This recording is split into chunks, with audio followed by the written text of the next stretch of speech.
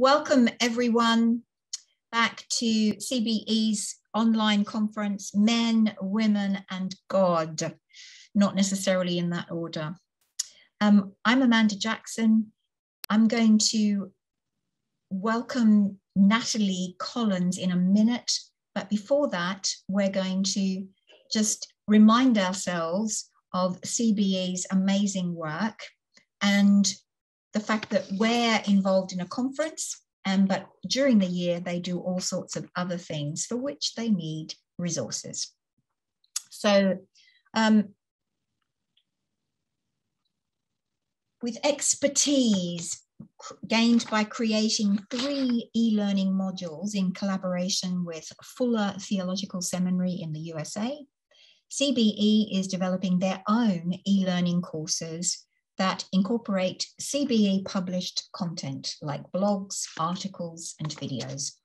The courses are designed to serve as both an introduction and a starting point for in-depth learning. Accessible through desktop or smartphone, they can be completed in under an hour. Current topics include gender essentialism and world-changing women in the early church, and there's more topics to come. And it costs money to do these things. It costs about $13,250 each year. And that includes supporting the team's ongoing research and subscribing to an online platform that can help CBE create each e-learning course. If you want to help CBE strengthen its online education, you can give towards this new initiative. In your app, go to the community board for a link to donate. You can find all the information that I've just been talking about and more in the app documents under e-learning project. Back to the live sessions that we're having as part of this conference, I am really delighted to introduce Natalie Collins, who's going to speak to us now. Natalie is a gender justice specialist and a speaker. She also does lots of training on issues of male violence against women and wider gender injustice. She speaks to Christians, but also to secular groups and community groups and government about this important area. You can find out about her book and other publications in her speaker profile, as you can for all the speakers who are going to be on this conference. Her first talk is called Rebranding Complementarianism, and then there's a question mark, which I'm sure she's going to explore. Thank you so much, Natalie. Hello, everybody. It's great to be here, isn't it? I'm like excited by this online conference business. We can all come together from all over. I don't know what time it is where you are, but it's 4 o'clock in the afternoon here. And you can probably tell from my voice, I don't actually sound very well. So if we'd been an in-person conference, I probably wouldn't have been able to make it. And I was thinking, shall I do it from my bed? Because I feel so ill. And I was like, no, you definitely need to be in your office. So thanks so much for coming to this session. Thanks for introducing me, Amanda. I do lots of different work around men's violence, and most of that has been both inside and outside Christian context. So I have kind of one foot outside of Christian context, do lots of work with women who've been subjected to abuse. I train practitioners to run a course called the Own My Life course with women, and they then run that course. It's a train the trainer model. So I train them to deliver that course with women. And although, you know, the truth of freedom is within that course, it's not a Christian course, though we have some Christians who run it. I've also written a course for young people about abuse and exploitation. I train practitioners to run that course across the UK. Though if you're from outside the UK, we're very up for moving it outside the UK too. So the course for young people, I've written a course that is for kind of general young people, and then I've written a course that also looks at theology with young people from Christian context. So if that's of interest, do get in touch. I've written a book about gender-aware youth work. It's a tiny little one. If you're from outside of the UK, you might not be familiar with Grove books, but they're these little kind of 7,000 word books that explain different things. And so that looks like how can Christians create youth work that is really literate and aware of the around sexism and managing that stuff. And practically, how do we create youth works that are just and liberating places for both boys and girls? And yeah, I am actually starting a PhD in October in sociology and ethics, and my master's was in trauma and theology. So yes, I was going to start by putting you all into breakout rooms. And one of the things that's the worst bit about online conferences is how difficult it is to connect with other people. So I'm like, let's do it. So I'm going to put you into breakout rooms with like in threes-ish. And then if you can, chat with the people in the group. You probably have about 4 or 5 minutes. I want you to just say hi and, you know, kind of introduce yourself to the other people. And also maybe just have a chat about what would you define complementarianism as? Is it something that you have a lot of literacy in, that you feel really confident in? Is it, are you just like, I don't even know what this C word is? I've never heard it before. And just to say, like, we have to make sure we spell complementarianism right, because if we spell it wrong, it sounds like we're all about complimenting one another and saying, oh, you look nice today. No, you look nice today. So you've got to do it with an E, not an I. So yeah, so I'm going to put you into breakout rooms, just have a chat, introduce yourselves and what your thoughts are about what complementarianism is. So I'm not going to get you all to feedback when we come back, but I will maybe ask you to put in the chat. So just, yeah, I hope that's all right. Let's go. How many groups do we need? Like 25. 20. How many is that? I'm like, I've got to do the maths now to work out. Right, there we go. So you should all be able to go into groups now.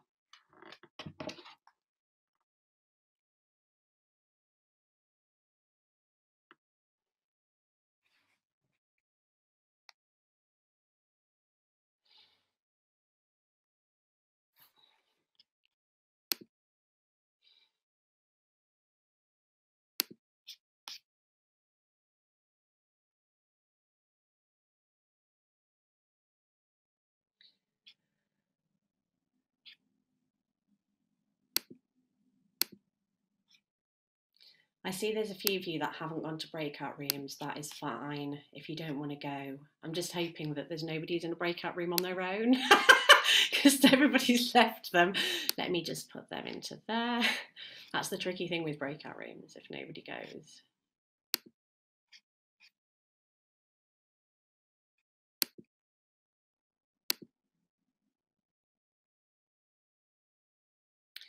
If you haven't gone to a breakout room and you want to just have a think about complementarianism, just maybe write something on your piece of paper, have a conversation with yourself. This is a great thing about Zoom and coming to stuff, because, you know, like the introverts in the room, and if you would like to say, turn to the person next to you and chat about this, people have to go speak to the person next to them. Whereas in Zoom, you can just be like, no, I'm not going to the breakout room, and nobody minds. So.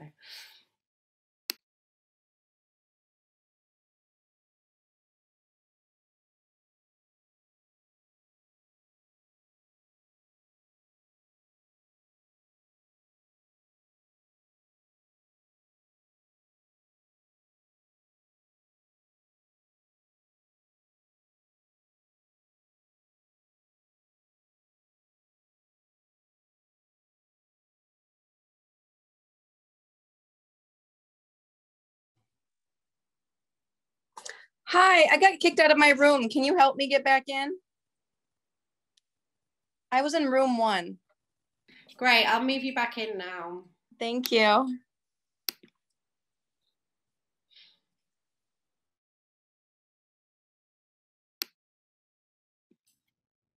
The wonderful world of technology.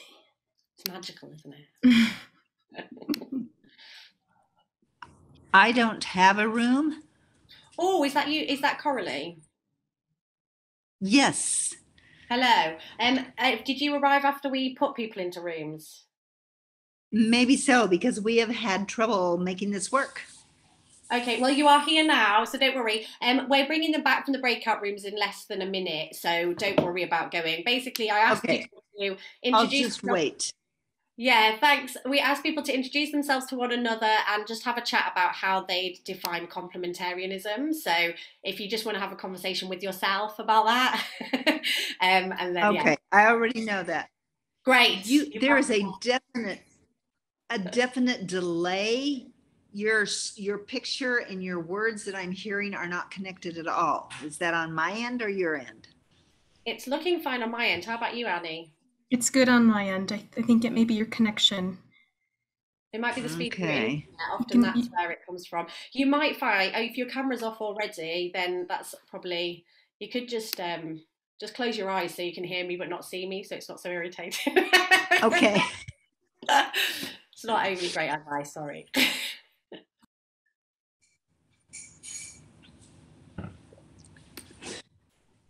I liked the first session. Did you? Yeah. So I'll wait. Thank you. Thanks. We're coming back in a minute anyway. Everybody is. I've just closed all the rooms, so they've got 60 seconds to come back. Some people come back straight away. Some people are too busy having a chat, and some people are terrified about clicking anything, so wait for it to make them come back. I always used to think when people took ages to get back from breakout rooms, it was because they were having amazing discussions, and then realised, no, they're all sat there frozen, terrified that they're going to do something wrong and leave the meeting.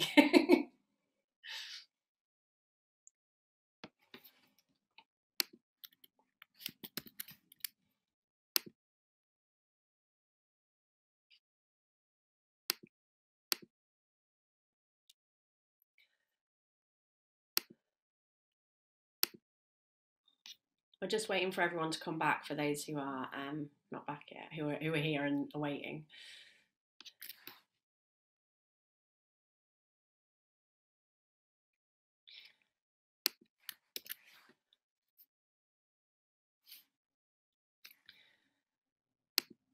Hi everyone, I think we're back now. I'm just going to put in the chat, there's a link to my website with all the different things that I've written for people who might be interested.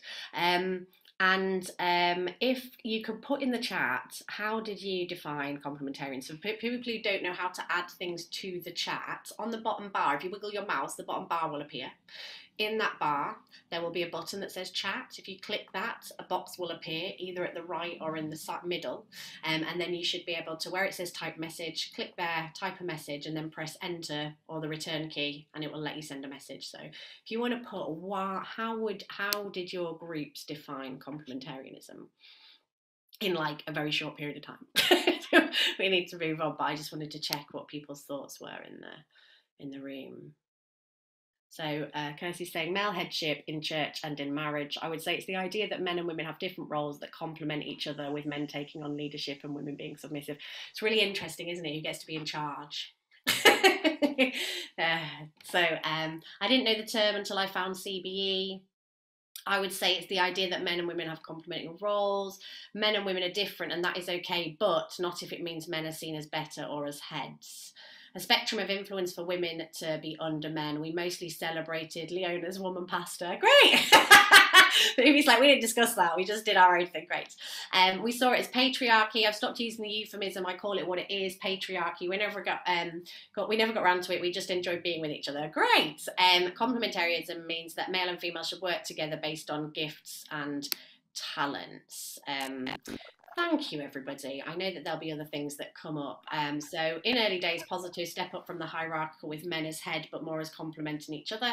In the Church of England, some comps are okay with women being ordained, so long as they are not the senior leader, while other comps think women should not be ordained at all. Yeah, so there is this kind of broad spectrum, really. And those who are like, I just call it patriarchy, because that's what it is. Are potentially that can often be quite difficult for those who see themselves at the really soft end of the complementarian spectrum, who are like, but we really like women and we let them do loads of things. So usually my concern is with the word let. The minute we're letting women do stuff, it suggests a sort of sense of who has the power. So I think in terms of this conversation, somebody put something in the questions before the session. Well done for whoever found out how to do that. Basically asking what are we defining complementarianism as in this session. And basically, we're talking about a way of thinking, a theology, a practice that essentially says that men and women are equal but different, and that difference relates to different roles in society and in the church and in the family. And so that's what we're going to look at, and that those roles usually mean that men should have more power than women, but that power should be used sacrificially, which is interesting, isn't it? Because for a faith, for a theological, a Christian faith believes that we're all sinful, and I'm just like, what makes you think if you afford one group of people more power than another, they're all going to do something sacrificial with it? Seems a bit dubious. Anyway. So the reason that I've been asked to do this session is that I was involved in attending a conference for an organisation called New Frontiers, and they're a UK-based organisation, and they emerged in the kind of late 80s, early 90s.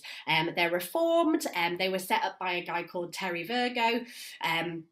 And they are probably the most well-known UK free church movement that is complementarian. So there are other free church movements that are egalitarian, and there's other free church movements that are complementarian. But New Frontiers, it is part of their core identity that they're complementarian, and it is a kind of from on high thing.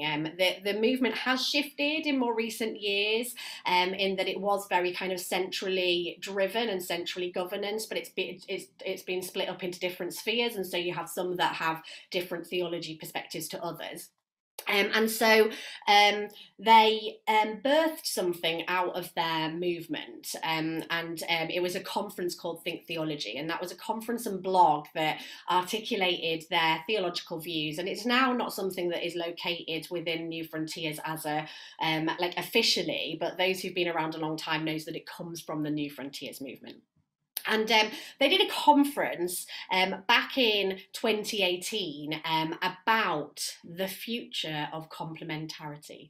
And it was every year they do a conference, and usually that conference looks at a book of the Bible or something. But this year they decided to do the topic, well, the 2018, they decided to do the topic of gender and theology. And the guy who is the guy who kind of leads that organisation, Think Theology, and he's a New Frontiers pastor called Andrew Wilson. And so I decided to go to this conference that was going to be attended by loads and loads of complementarian pastors. So I turned up at the conference ready for 3 days of like, what's this going to be about? I don't know. I should say, credit where it's due, one of the things that emerged in this conference was that as they spoke, they challenged male privilege, and they talked about power differentials, and they talked about the challenges of a patriarchal world. So, I mean, I couldn't get hundreds of complementarian pastors to listen to me talking about male privilege and patriarchy. So, all credit to them there. And in some ways, the conference was seeking to move things forward for women. So both of those things in themselves are not terrible. And that's just caveats before I go on to talk a bit more about what actually took place in the conference. So my experience of the conference was it was about 70% male, perhaps more. The women who were there were not in church leadership because they don't really let women do things, but they were there because they might lead women doing things because you're allowed, or children. I always do wonder why you let, if you're going to say that women shouldn't really do stuff in the church, don't let them near your most vulnerable lot. Don't let them near the kids. You need to have the men doing that teaching if you think that, it's not, women are, capable of teaching. Don't let them near the kids. Have them near the ones who are the most seasoned Christians, Anyway, so it was a mainly white conference as well. The main speakers were a guy called Alistair Roberts and a woman called Hannah Anderson. They've never had a woman speak before, and I don't think they've ever had one since. Some people may be aware of Hannah Anderson's work. She's a woman who advocates complementarian principles, but does so from a kind of progressive-ish approach. And I sat at the conference, I'd sit next to different people each day, and I'd have to come out as a feminist, so all the time. So I'd sit next to somebody and go, oh, hello, who are you, how are you? And I'd be like, hi, I'm Natalie, I'm actually here as the token feminist to find out what's going on. And I was like recording every session and sending them to a friend of mine who's a philosopher who was like unpicking some of what was going on there. And what was really interesting to me personally in attending this conference was that those people that I spoke to, that I was sat next to, we went out for dinner one day, and after the conference, and I was sat on a table with three men who had never met a feminist before, and they didn't really know what to do with me, and they were like, "But do you think this?" And I was like, "No, I don't think that." They were like, "Oh." "But do you think this?" And I was like, "No, I don't." They were like, "Don't you think that men and women are exactly the same then?" And I was like, "No." And they were like, "Really?" And so one of the things that personally struck me as I went to this conference was that actually complementarian people Christians who hold complementarian theology rarely engage with anyone who doesn't hold that theology, particularly Christians who are egalitarian or who hold feminist values. So they see feminism as this secular thing that's evil and bad and terrible. And then in their Christian context, they basically are not exposed to egalitarian thought at all. And so that emerged across the conference in different ways, but it was fascinating to kind of be the straw woman that they had never met before in their arguments against the things that I was arguing for, which actually they found out that quite a lot of them we agreed on. One of the guys at this dinner, he was like, "Oh yeah, I agree with you on that. Oh yeah, I agree with that on that." And then he got really desperate and was like, "We must disagree on something." And I think he was really terrified that he was going to become an accidental feminist over dinner. Like, "Oh no, we must disagree on something, otherwise I might be a feminist and I just didn't know it." So that was quite fun. But yeah, they were really surprised that we had quite a lot in common. And this conference was motivated in 2018 by a few different things.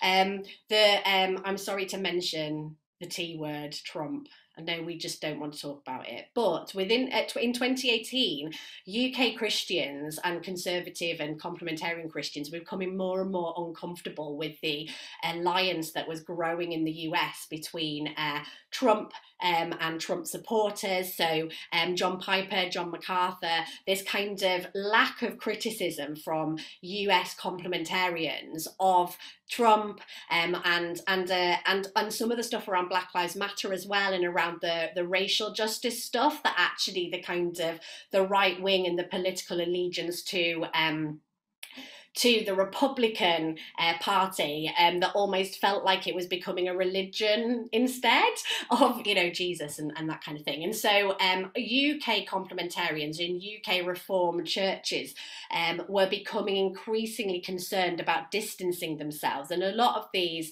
complementarians, their churches, and had seen these US theologians, John Piper and others, and the Gospel Coalition had seen those people and those movements as something that resourced them. And so they would speak very favourably about John Piper. They would speak very favourably of Mark Driscoll up until, it imploded.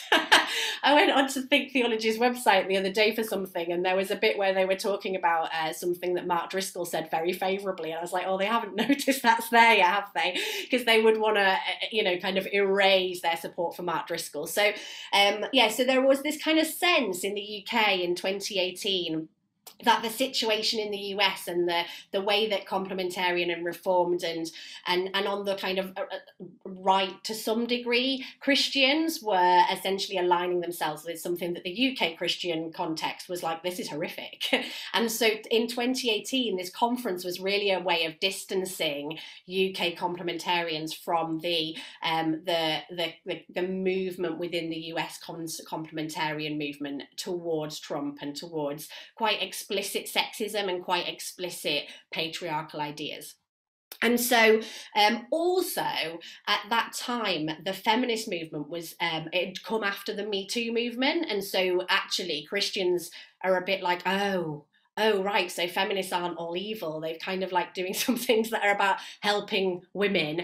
And so there was this sense that actually the arguments against feminism and the arguments against justice for women were harder to make when we had like a president talking about grabbing women's genitals. And, suddenly it felt like, I don't know if people have seen, there's a sketch, it's from a UK comedy show where the Germans, this sketch where the Germans look at each other and they go, are we the baddies? And I think a bit like what happens with this conference, and some of what was happening in the UK was the complementarians seeing what was going on in the US and seeing what was happening in terms of racial justice and justice for women, and they were like, oh no, we look like the baddies. We need to present something different. And so this conference was a way of saying, actually, we're going to set out what we think about gender and theology.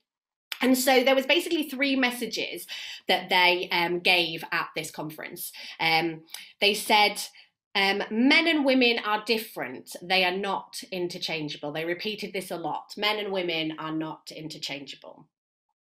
And so that means that the difference between that difference between men and women means that the decisions that are made will be poor if only men are making them. So we need women, if we believe that when men and women are different, which is what complementarians kind of is part of their brand, if we believe, complementarians believe that men and women are different and they represent different parts of God, then if there aren't women in the room, then we've not got God properly in that room. And so we need women there to help us to make those decisions. However, regardless of that, men are still responsible for doctrine, discipline, and dying first, in persecution. So, I mean, I'm not sure how many of them in England, the north of England, were going to be doing a lot of the dying first, but that's irrelevant, I suppose, or maybe it's not. So men are responsible for doctrine, discipline, and dying first. So it's really interesting because they were advocating the sense that difference between men and women means that men and women need to be part of decision making unless it's really important, unless it's about doctrine or discipline or dying first, which are the kind of these really crucial things, then it needs to be just up to men. So it's a really interesting space to be in, where this advocating that actually we should have women in our elder meetings. They shouldn't be elders, but they should be part of the decision making process. And so I'm going to talk about those 3 things and what the implications for some of that is. So the men and women are different bit. The Council for Biblical Manhood and Womanhood, set up in the 80s and was developed along with complementarianism generally. I think this is one of the things that we have to be really aware of historically, is that complementarianism in the way we understand it today was a response to Christian feminism. It's not, one of the narratives that complementarians try to tell is that we were there first, and then the feminists came along and the egalitarians came along and they twisted what is kind of true.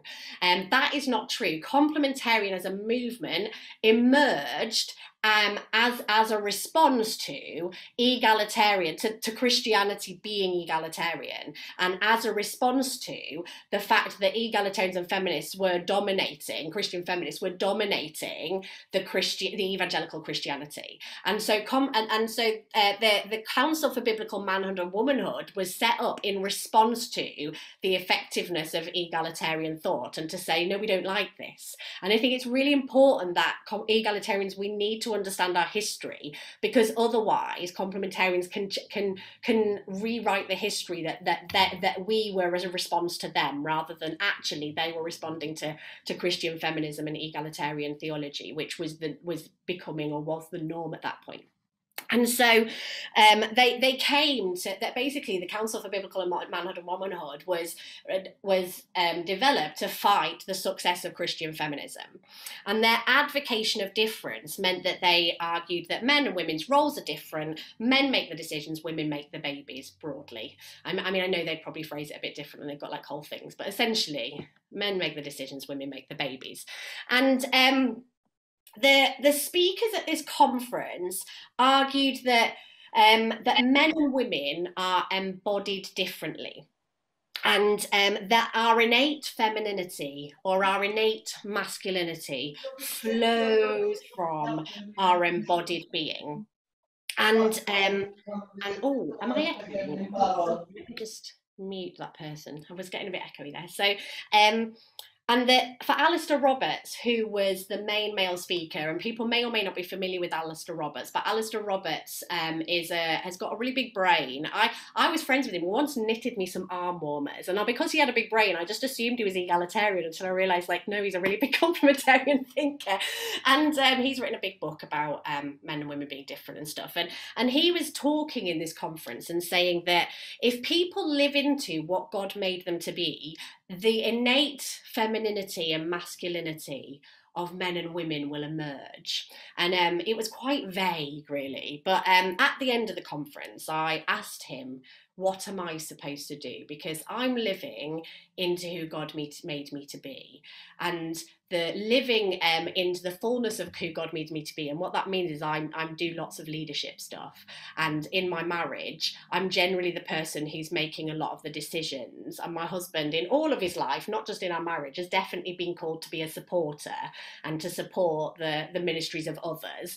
Even when churches have tried to tell him he should be a pastor, you know, because if you're a man of a certain age and you kind of follow Jesus, that's obviously inevitably where you should be. Women, it's probably not, but and so I asked Alistair Roberts, like, if my innate femininity will flow, unless you're telling me that I'm actually not living in the way that God has called me to be, and I'm somehow not living out God's plan for me, then you must be telling me that femininity, my innate femininity, looks like leadership in the church and society. And he didn't really have an answer, because actually what emerged in this conference was so much of this was really theoretical and not really practically answering, well, what do we do if somebody's innate femininity causes them to be really good at preaching or really good at governance, or not making babies, for instance. And so this framing of the complementarian view, let me just see where I'm up to. I got a bit distracted there with my Okay, so the framing of the complementarian view, one of the things that has emerged from this idea of men and women being different and this kind of masculine innateness and this feminine innateness that just flows out of us, is that actually God ordained men to have authority. And so men should use that authority in order to live sacrificially. And one of the things that is emerging, and I don't know whether people have come across this, but it's definitely something I'm coming across, is that it's an argument that it's basically just a mirroring of the feminist argument of male privilege. So feminists argue that men have an advantage because of living in a patriarchal society. And all complementarians are saying the same thing, that men have power that is afforded to them, and so they need to use it on behalf of women. And so what's interesting is that that's an argument that's coming out of the complementarian camp, is, well, feminists are saying men have privilege, and we're saying that men have authority. It's just different language for the same thing. And it's not the same language, because actually God does not ordain men to be privileged over women. That is a principality and power that is not of God. And so there is something really interesting about what emerges in this conversation if complementarians start to try to utilise, well, I'm just talking about male privilege in a different way. So I think that's one of the interesting things that also came out. So the next thing, so after that men, women are different thing, we had the men and women should both be involved in the decision making. We should let women be a bit involved, just a bit, and only when it's not to do with doctrine, discipline, or death. Apart from that, So basically what they were saying is, we are introducing a progression of complementarianism that we're rebranding and calling complementarity. It's no longer complementarianism, it's complementarity. And this complementarity offers a different approach. It says that women's difference from men means that God wants men and women to be part of the decision making. And what this was introduced as in the conference, it was introduced as a development of complementarian thought. So men and women are different, that's complementarianism. And now we need to understand that men and women both need to be in the decision making. However, it is not a development of complementarian thought. And this is why it's really important we understand our history. So Rosemary Radford Ruthers, awesome book from back in the day, Sexism and God Talk. And in that, she talks about egalitarian anthropologies. And she talks about, within those egalitarian anthropologies, conservative romanticism and reformist romanticism as two forms of this, the egalitarian anthropologies, how they develop and what they think. And so conservative romanticism argues that modern society devalues women's roles within the home, and that men should be rooted in the home and value the home before going into the world, that they kind of are purified through the home, and then through women's, loveliness or caring or whatever it is. They become, they're able to then go out into the world having been rooted in the home. And so that is one of the egalitarian anthropologies that we see.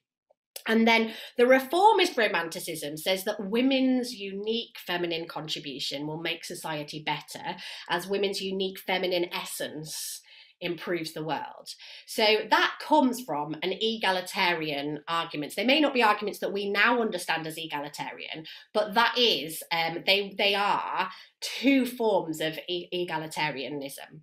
And so what's really interesting is, kind of 30 years after, probably longer, after Rosemary Radford Ruther wrote about egalitarian anthropologies and what they look like, there's a group of complementarians in England going, this is complementarianism, that men and women are different, and because of men and women's, feminine essence, it will make our decisions better, and that's what God wants. And because complementarians don't engage with egalitarian thought, don't engage with feminist thought, they think that they brought it up all by themselves and that it's something specially complementarian. Because the reality is, you cannot make women's lives better without using feminist theory. You can't. If you want to make women's lives better, you can't actually do it without egalitarian and feminist theology. And so if you discover that you're making women's lives better, I can guarantee that you will look back and you'll find that feminists thought of it first. Feminists, and then, I'm not saying everything that feminist theory has brought up is always useful, but what I'm saying is that so I don't know how many people are familiar with, there's lots and lots of kind of definitions of feminism, but my definition of feminism is any time a woman wakes up and realizes it's really hard to be a woman. And then she works on how to make it better for women. And the really big problem with that is that women are half of the population, and they're going to have quite a lot of disagreements about how women's lives are going to be made better, which is why there's always a lot of conflict. And so complementarity, as it was framed by this conference from complementarians in the UK, was basically early egalitarianism, but arguing itself as complementarianism. And so I'm proud to say that the complementarians in the UK accidentally became feminists, but didn't realise it. They still don't think they have, but I didn't tell them. So because they don't read feminist or egalitarian books, because they don't engage with egalitarianism, they don't know any feminists, they don't know any egalitarians, they basically came to this conference and thought it was amazing and this was radically new ideas. And I was like, what? This is from the 70s. And so I think there's a really interesting thing about what that means for us as egalitarians and the role that we have in terms of making this information more available. And we really need to know our history. We need to know where we come from so that we can do that work. And so just a few other thoughts that emerged as I was at this conference and thinking through the implications of it. One of the things was that this conference was highly conceptual and not practical at all. And anytime anybody tried to make it practical, they'd go, no, we need to move it back into this other weird ethereal space. So one of the men in the audience said, what do I do if my boss is a man, but my boss's boss is a woman? And I was like, oh, please tell me. What do you do? And Alistair Roberts was like, no, that's just too theoretical. Can we go back to something more practical? And he didn't actually answer. So it's really interesting that almost there's this kind of switching of that's actually really practical. I think what you're talking about is something really theoretical. And one of the things that I don't know whether I asked, it may have been me or someone else may have asked, because I was asking, every time there was an opportunity to ask a question, I was asking one. And somebody asked, and it would definitely be something that I would want to know is, given that they were talking a lot about the innate feminine essence, and what the innate feminine essence boils down to is being a mother, and that's what basically all of their examples were about, motherhood. And so that's highly harmful, problematic, toxic, and is very difficult for women who can't have children, women who don't want children, men who can't have children, it's just a massively toxic thing to make this all about motherhood. And what the response was, are you ready? Because this is, it's so profound, I don't actually think it makes sense. She said, what Hannah Anderson said was, not every woman can be a mother, but every woman has a mother. The end. So every man has a mother too, but so I'm not entirely sure. So there was this sense that it ended up in this very kind of theoretical, kind of thought place, rather than in a kind of practical, what does this actually mean? What does it mean for a woman who can't have children if every time you talk about feminine essence you're talking about motherhood? What does that mean? And what is the answer for women who don't or can't have children? Like, what does this mean? So I think that's one of the things that we need to think about, is we need to remain in the practical all the time. We need to be offering practical solutions rather than kind of always being in the theory. The theory is important, but actually it's one of the things complementarians can't offer very much of is around the kind of practical implications of this stuff, unless they want to sound really awful, like, and they don't want to. So the other issue with this idea that we've moved from complementarianism to complementarity is the idea that this is an evolution from complementarianism to complementarity. Therefore, it's not a break from complementarianism, so we don't have to reckon with the harm that we have caused. We don't have to repent for all the women who've left the church because of our theology. We don't have to repent for all the abuse that has been perpetrated under the name of complementarianism, because we're not saying that complementarianism is a problem. We're just saying we're moving to complementarity. And so, because there's no wholesale rejection of actually this idea that God made men and women different and men should be in charge, but women get to be part of the decision making now, and because it doesn't acknowledge the harm of the previous way of being, that means that we can't actually, there is no space for complementarians to start owning the harm that they've caused, because they're saying, oh, we just need to do a little tweak, rather than we need to wholesale, like, kibosh the whole thing. And so I think that was something that was really apparent to me. And there was a woman who was on one of the panels at this conference, and she was working in the Middle East, and she was dealing with lots and lots of men's violence towards women. And she said exactly that. She said, we should be on our knees repenting for the harm that we've caused. And I was like ready to like call everyone to their knees in the conference. And then the conference organizer did a nice little prayer, and we all got on with the rest of our day, and it was lovely. And so I think there's something about this risk, because actually in lots of ways I was really pleased that we were seeing a conference which was saying women should be more involved in decision making, women should have a role here, and for individual women in individual churches of the men who were gathered there, this will hopefully make an actual practical lived reality difference to women in their churches. But on a kind of theoretical level, it doesn't require repentance. It doesn't require transformation. It doesn't require us to really change. And I think that is actually in the long term a bit of a risk. However, given that this was kind of feminist thought in the 1970s, I do wonder whether like 30 years from now, all the complementarians will like have done the journey, that the feminists did in the 70s. There's slight hope maybe they'll all kind of move into a different space.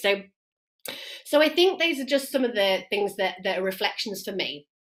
And I think, what it really, really, really brings home to me, and I know I've said it already, is that egalitarians need to know our own history. We need to know where we come from. And we also need to be really good at honouring the women who came before us and the men who came before us, and to keep holding on to that. And one of the last things I'm going to say, and I'm not going to have much time to talk about this, and it's a bit of like a thing that probably could have been a whole session in itself, but I think one of the things we really need to be aware of is that postmodern feminist notions of sex as a social construct have led to a situation in which complementarians can argue that they have the upper hand, because they say that men and women are different, and the feminists say that there's no differences between men and women, and that biology is a social construct. And so I think there's something, and I know nobody wants to talk about this, and I think we have to be really aware of what's going on, but I think one of the things that's happening in terms of postmodern conversations around gender identity is that that essentially there's an argument that we have moved to a place where kind of people's innate gender identity is the thing that makes them who they are, and their biology is irrelevant. And there's lots of kind of theoretical kind of positions that different people take, but I think it's one of the things that complementarians and complementarian theology is reckoning with, and is talking about, that egalitarian egalitarians aren't talking about. And I think it's going to be a real challenge for kind of Christians if we don't have some way of talking about some of that stuff and building literacy about what's going on around gender identity discourses. And I don't know, I'm just trying to look at our time. We've got about 10 minutes. So I'm going to just talk about it very briefly. Regardless of people's views on gender identity, it's actually really important that we have literacy about the different positions and that we're able to understand and have confident conversations around it. And as yet, I think egalitarians have failed to do that because everyone's really terrified.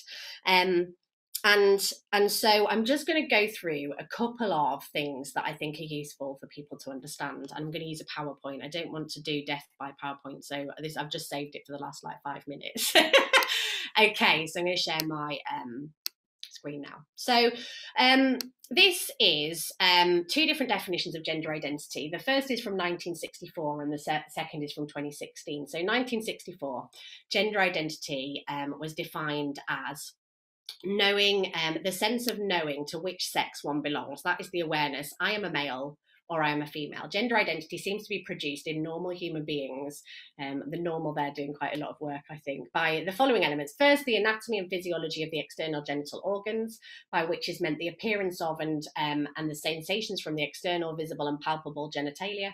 Second, the attitudinal influence of parents and siblings and peers, whether these consider a child a boy or a girl, will ordinarily play an extremely important part in establishing and confirming the gender identity. And that was from Robert Stoller, who's, this was the first definition of gender identity.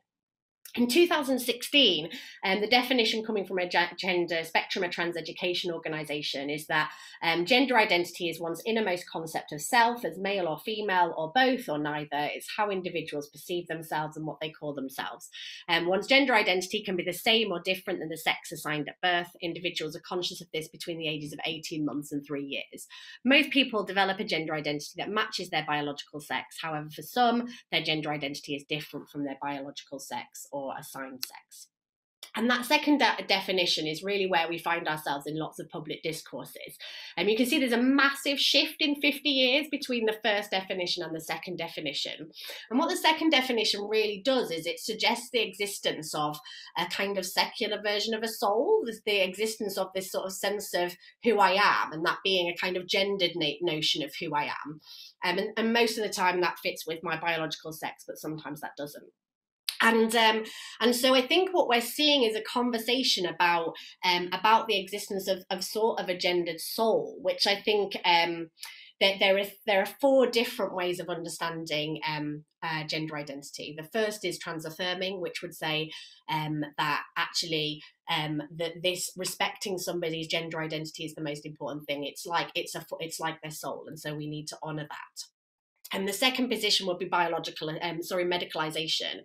Medicalization would say, actually, this isn't really about whether somebody has kind of a gendered soul or not, but this is about the fact that people need to move to a point of well-being, a point of being healthy, and sometimes that will involve medical intervention. So where that's appropriate, we'll do that medical intervention.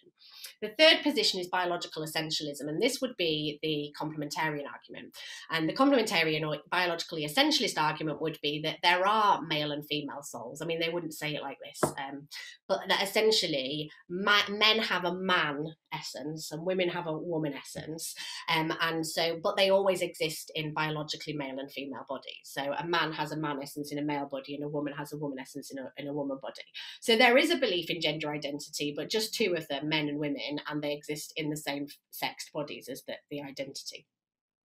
And so in some ways, there are some correspondences between the trans-affirming position, which agrees with the argument that there is a gender identity, this kind of internal essence, but actually there's just a disagreement on how many there are, and also which people have what. And then the fourth position is a gender critical position, which would argue that there is no such thing as a gendered essence, that essentially your kind of body dictates whether you're male or female, and everybody should just perform who they are however they want to. So there'll be people on this call who hold different positions among those kind of 4 points. I describe them as being the points on a compass, and so understanding where our compass points is really important. But I think it's really important that we understand we need to be having conversations about this, regardless of where we find ourselves in this conversation. Because what complementarians are doing is saying, well, they're saying that essentially bodies don't matter anymore. and they will say, well, all egalitarians think that. And so we actually have an argument that's much more superior and much more biblical and much more theological. And so while that's not the main part of what I wanted to say, when I sat down with a group of complementarian men over dinner who were terrified that, you know, they'd accidentally become feminists and hadn't realised it, that's one of the things they thought that I thought. They thought that I thought that men and women are exactly the same and there's no differences. And so we had to have a conversation about maybe I didn't quite think that, and maybe it wasn't quite as simple as that. So I know I've like whizzed through lots of stuff, and I'm sure your like brain's a bit like, wah! I'm going to put you into breakout rooms for literally 2 minutes, just to give you a chance and the people who want to just stay in the room so they don't have to, like, you know, kind of talk to people if you're introverted, but the people who find talking useful, I'm just going to put you into breakout rooms for about 2 minutes, just to have a chat. Okay, so I'm sure that you all have a lot of things to think about, and yeah, I'm going to hand over to Amanda for the last word. So thanks very much for being here, everyone. Thank you so much, Natalie. What a rich discussion. Well, not a discussion yet, but there was lots of comment in the chat, and people are starting to get their brain juices working, linking Bible interpretation with practical ideas, but also that reminder that we need to know what we think and why we think it. That's really important. We can't just assume that, you know, give ourselves a label and not really understand what we're talking about. We need to be literate. And so thanks, Natalie, so much for taking us through so much material.